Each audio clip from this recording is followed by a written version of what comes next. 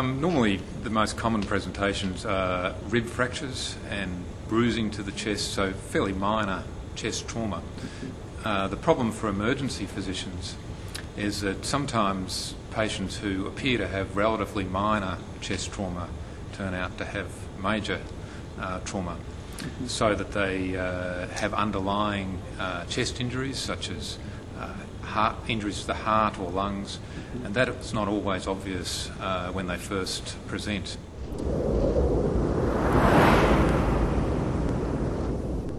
Resuscitative thoracotomy, which is something that has been, I guess, something that has come into vogue and gone out of vogue.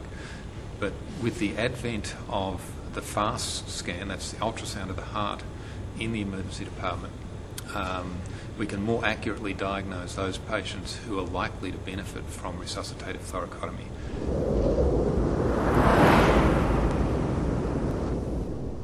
In patients with chest trauma, the most common mistakes are, in terms of things that kill people, are missing injuries. So injuries such as aortic transection, missing tension pneumothorax, and the most common mistake that happens down the track is that we see a patient with a rib fracture, we send them to the ward, and they don't get adequate analgesia. And those patients go on and develop pneumonia, and some of them die, especially the elderly patients. So the under-recognition of adequate analgesia is probably the most common cause of preventable death in this group of patients.